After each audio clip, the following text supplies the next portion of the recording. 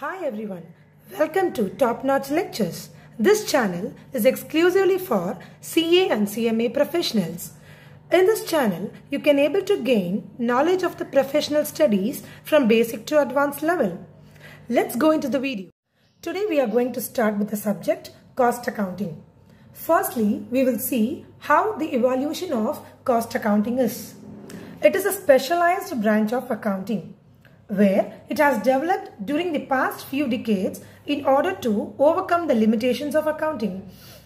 Financial accounting reveals the profit or loss made by a concern during a particular period, and also its financial position or on a particular date, normally as on the last date of the financial year. It may not be sufficient for the management to plan the future and take decision regarding its operations and control.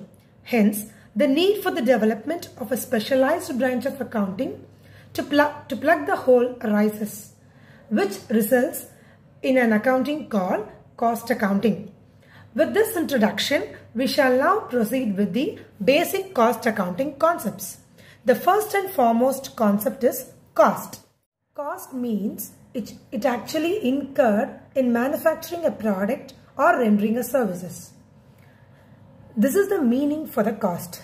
So this can be used for the exam purpose for writing the meaning of the cost. These are the 4 examples which has been prescribed here, and one of such examples can be explained now.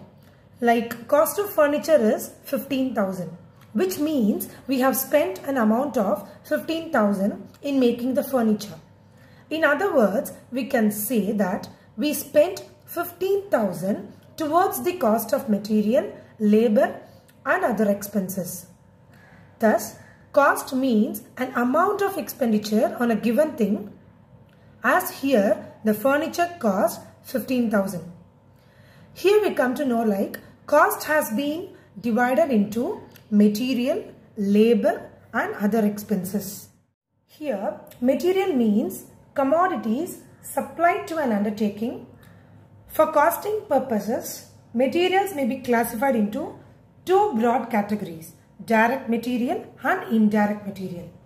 First we will see what direct material is. So these are the material that are used directly in the production process and are reflected in the final product. Example, paper in books. Paper is the primary material and must be the part of the final product. The next concept is indirect material. Here, the material which are used in the production of the final product indirectly. So these material cannot directly measured and conveniently charged to the cost of production. Example, thread used in the stitching garments. That is, in stitching garments, thread may be classified as indirect material. Next element of cost is labor. Labor cost refers to the remuneration paid to the employees by the business in the form of wages, salary, bonus, allowances, etc. for their time and effort. They usually split into direct and indirect labor cost based on the workers' contribution to the production process. Direct labor.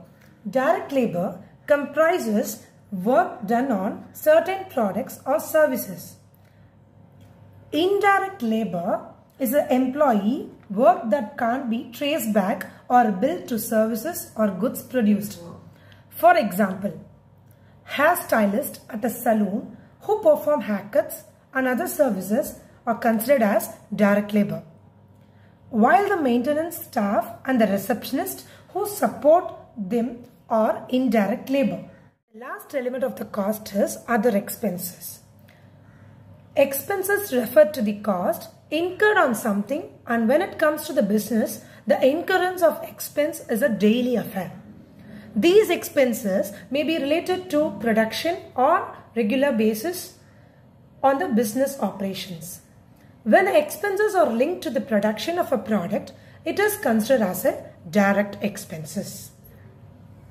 This is the meaning of the direct expenses, and such examples has been given here. Expenses which are incurred to manufacture a product and bring them into a saleable condition are considered as a direct expenses. Excise duty on output produce. Excise duty is a form of a tax imposed on the goods for their production, licensing and sale. An indirect tax paid to the government of India by producer of goods. So this is a direct expenses. The next part is indirect expenses. Expenses incurred to sell goods and to operate the business are called indirect expenses or otherwise called as operating expenses. Example, if a machine is hired to complete a particular product, then the higher charges paid for that machine is the direct expenses of that particular product. For example, when a book is printed, it is rather easy to know how much money has been spent on the paper used and also on wages paid to the workers who were engaged in composing the matter, proofreading and mentioning the book. Such are the instances of direct expenses.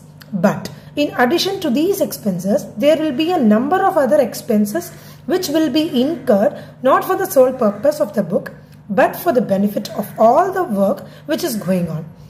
For example, the building is used for all the work done. Therefore, it is not easy to say what exact amount out of rent is to be allocated to the book. Similarly, the wages of clerical labor, supervisory staff, etc. cannot be easily allocated.